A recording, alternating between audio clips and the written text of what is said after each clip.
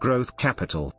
Growth capital, also called expansion capital and growth equity, is a type of private equity investment, usually a minority investment, in relatively mature companies that are looking for capital to expand or restructure operations, enter new markets or finance a significant acquisition without a change of control of the business. Companies that seek growth capital will often do so to finance a transformational event in their life cycle. These companies are likely to be more mature than venture capital-funded companies, able to generate revenue and profit but unable to generate sufficient cash to fund major expansions, acquisitions or other investments. Because of this lack of scale, these companies generally can find few alternative conduits to secure capital for growth, so access to growth equity can be critical to pursue necessary facility expansion, sales and marketing initiatives, equipment purchases, and new product development.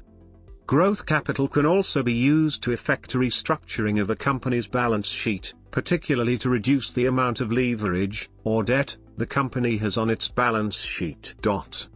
Growth capital is often structured as preferred equity, although certain investors will use various hybrid securities that include a contractual return, i.e., interest payments, in addition to an ownership interest in the company.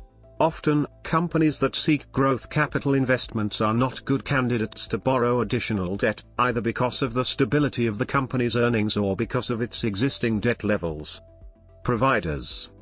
Growth capital resides at the intersection of private equity and venture capital, and as such growth capital is provided by a variety of sources.